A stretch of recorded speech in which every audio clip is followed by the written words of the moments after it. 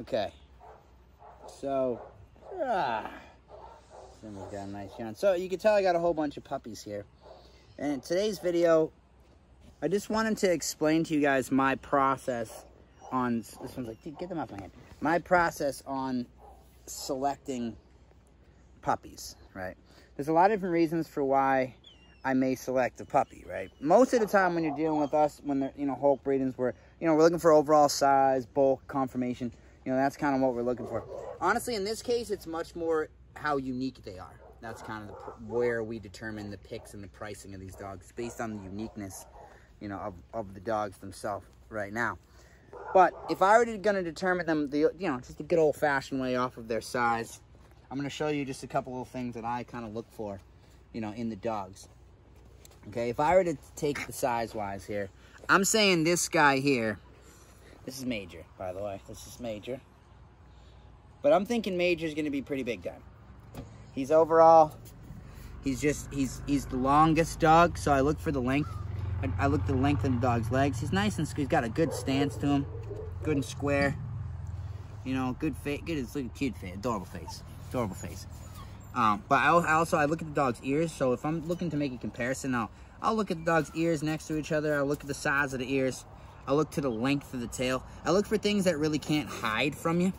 So the overall bone structure of the dogs, I look at that as well. It's another factor that's not going to really hide from you. So, I mean, now he's hearing dogs barking, so he's getting excited. But there's puppies everywhere. But yeah, if I were going to go overall, like, let's see. Like, all right, let's put him with Simba. Right, you can tell, like, Simba's not the, he's not picked for his size. His structure is great, though. I mean, overall structure is great. They're trying to keep puppies together to show their conformation is some fun, too. But overall, like you can tell, I mean, the ear's a bit smaller. Ear's big on this guy. You can see their feet size together. Overall, his feet are bigger. But now you would ask yourself, what would make... Okay, let's just put you over here. What would make, him so much more valuable? It should be obvious in this case, I'd imagine. That we're in a new type of a era right now where color is very, very important. So I mean, to me, performance, conformation, overall health of the dog is always the most important. But right now, there's a big thing for color and Merle and Tri. And so because he's actually a pretty rare. I've been looking, I don't think I've seen too many Merles really his color either. So he has a unique color to him. I haven't seen too many like him. Thank you, Georgia. Thank you. She's like, talk about me next. So he's pretty unique in that sense. But really, really what determines the difference in the price point for him with us is he is the first Merle male first litter of Merles that we've produced, So that's going to hold a lot to the value. He's like, put me down, Dad. Put me down. Okay. So that's going to hold a lot to, but now you can see them kind of on their own naturally together. So that's going to obviously add to the value. And the same thing with her. Like, she's got a very unique kind of looking color. So how we, with these dogs, they're really like more like, it's not like Renaissance art a lot, where they're really like, they're one-offs, like it's very unique. You might never ever see these certain specific patterns ever again, so that's what kind of makes them unique. And that's where the price point for these dogs is a bit different. Anyways, so yeah, I mean, I don't know. I mean, I haven't really seen too many like her either. I mean, they're unique, and that's what the price point with these dogs is their overall uniqueness, right? This guy is just flopping off the couch, and oh, you guys are just a mess.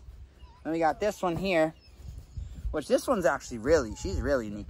She's like a really like a ghost type of a Merle, where you could barely tell that she's Merle, and then you turn her around and you see the Merle on the tail, right? So she's got Merle down the tail. She also has it on her body, on her legs, but you just really can't see it. You got to look really close, and you can see it on the skin, which is kind of like Nikki. You see here? See how she got the different colors? It's really hard to see, but it's why it's kind of a ghost and why it's kind of cool. You can see it up here too on her, on the sides. So just a little bit here, and then she also has it on her ears, right? So you can tell. So that's why you got to be careful, because you can't breed two Merles together. This is a Merle. Right, you can see it in her side too. So she is Merle. Very unique, this one. And this one, this is Rogue. This is Rogue, and she's insane too. She's insane. She's crazy. Cute as the dickens. Cute as ever. Guy, you're gonna fall over. You guys are just everywhere. Cute as the dickens, but yeah, okay. And this was Annabelle. I didn't say her, and this is Annabelle. She's like, Dad, how'd you have me up here? You didn't tell her my name. This is Annabelle. She's adorable. She's adorable. Simba. And then this guy, this is Casper. So him, we've been having the battles through the house on like what he really is. Because we really don't know, honestly. He's, I think he has all the markings of a tri dog, right? So he kind of has this like, you see how it's on his face? See how he has like the tan on his face and it fades and it changes. And if you look at his legs too, he has the same thing here. So he's, I don't know what to call him. He's like a super diluted, faded tri. Like, I mean, I don't even know what to call him. Very unique. So that's what kind of goes into, you know, his pricing of these dogs specifically, because it's more of a litter for color.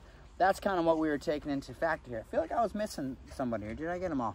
I think I talked about all you guys. They're getting a little bit too curious now to where they just will not stay put.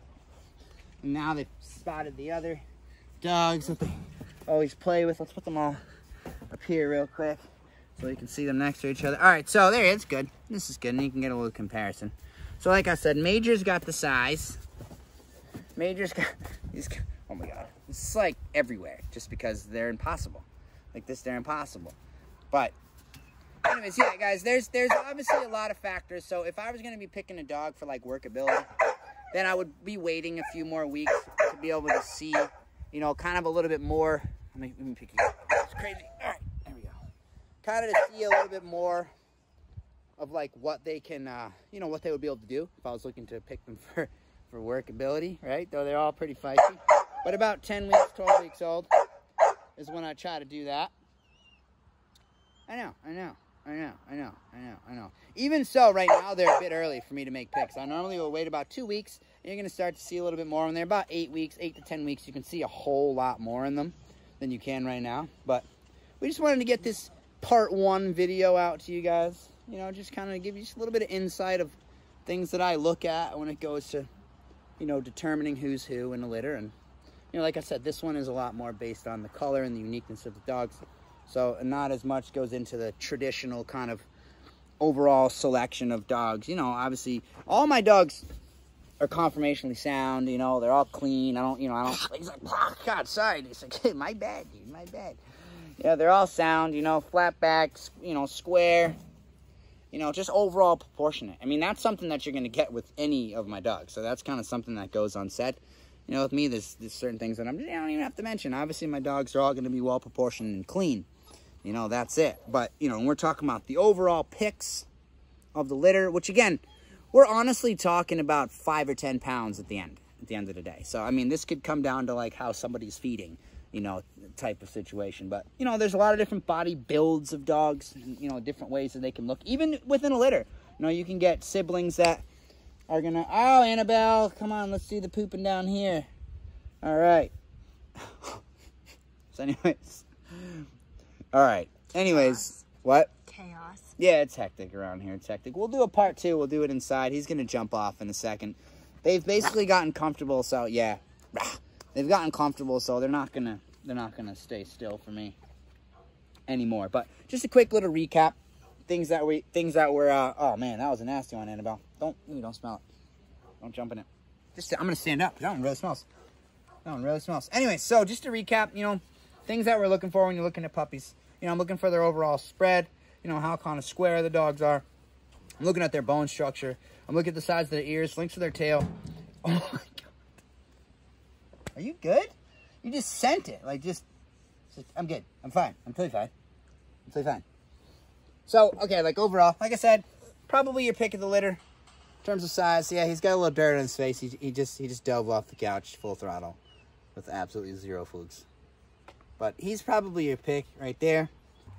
Okay, so these are the two girls, right? Who would you consider based on? They're really close, right? So based on the same things that I told you, if I were going to look at them.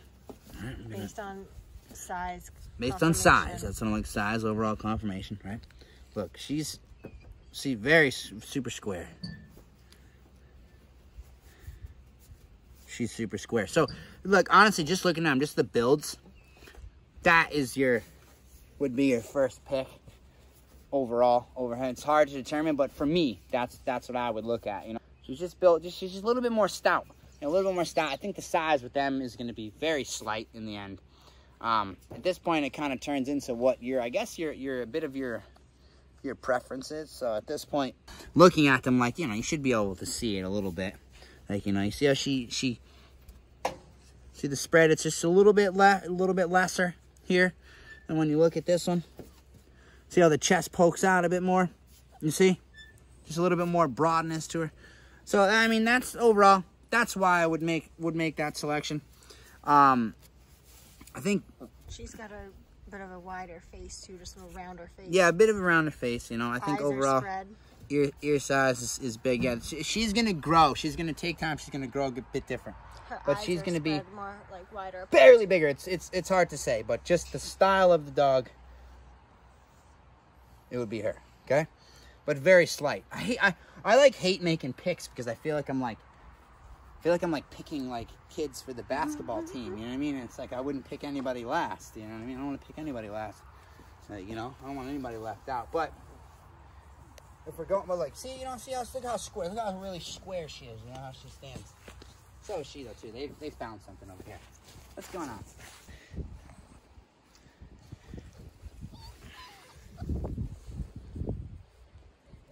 He is just like, am I just like adorable or what? Super kid or what? Wow. Oh, you guys are so wriggly. You're like, you're holding on, you guys. You're super wriggly. His eyes are like the same color as the sky.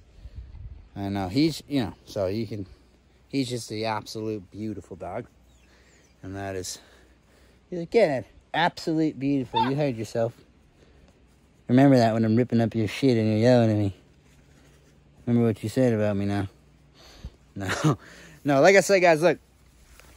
There's a lot of reasons for why you might select puppies. For this one, it's definitely more based on their color and their overall uniqueness.